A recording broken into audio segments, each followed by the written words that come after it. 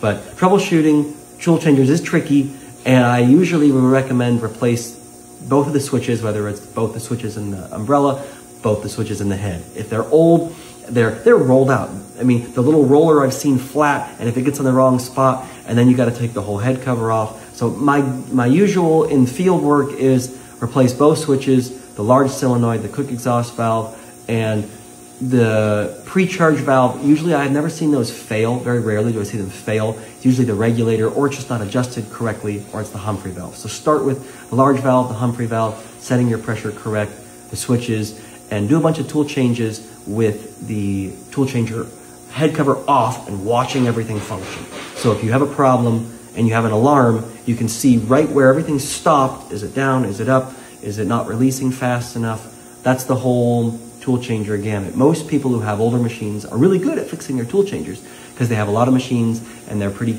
used to monkeying with them and fixing them. So if you're that guy, you're sharp, you know all this information, you just know what parts you need to buy, you can get back to running. If you're greener, you haven't been around this, you really haven't troubleshot your old Haas machine, I've got a lot of great videos on YouTube. One's called Stop the Banging, How to Set Your Pre-Charge, Troubleshooting Tool Unclamp Faults, Tool Clamp Faults. The worst is it's Friday afternoon, your tool changer breaks, and you got parts to run all weekend. You know, you're a small-time operator, you've got a day job, you got to get these parts done over the weekend.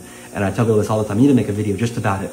You can, on the Haas, disconnect the T code from the H code. So you could actually have your program call up a different offset from the tool that's in the spindle.